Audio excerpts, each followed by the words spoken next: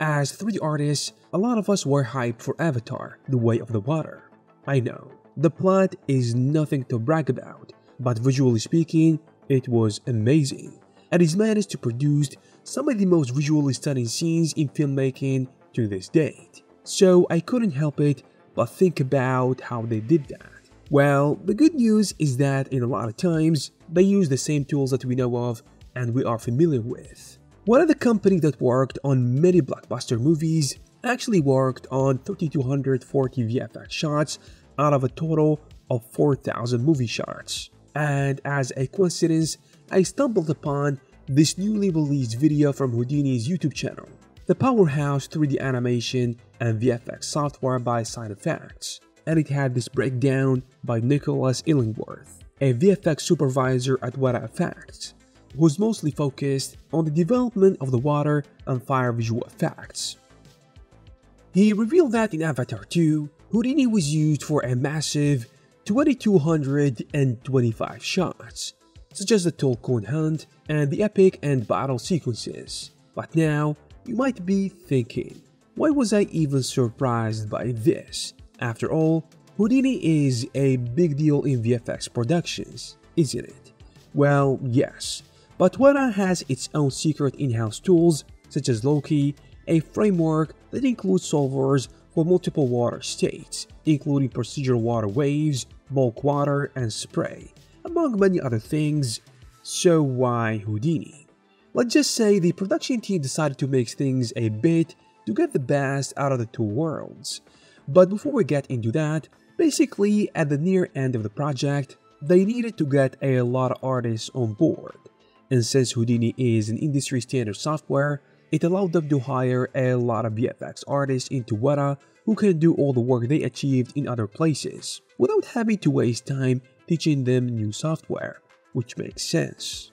Houdini was also used to help them handle their massive water simulations, which contained many creatures and vehicles. They pulled it off by automating some aspects of it to some degree, and running individual simulations for each creature or vehicle separately, which is a standard practice in VFX. Besides, they also developed a fancy new chemical combustion model for the software.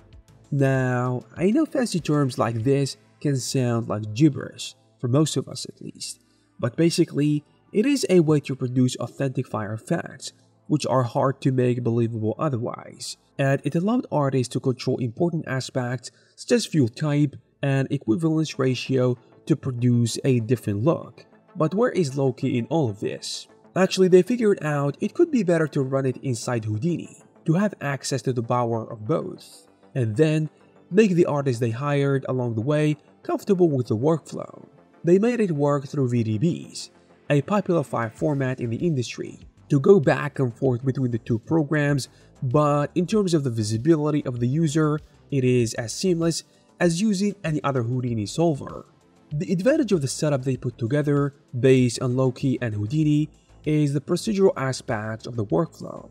You see, they have set up and created a series of templates for things like a creature popping out of the water, and to put this into action, they had their own personal template loaded inside of what they called Kaira, which allowed leads, seniors, and supervisors to create or develop what can be then loaded by any artist in the team to use.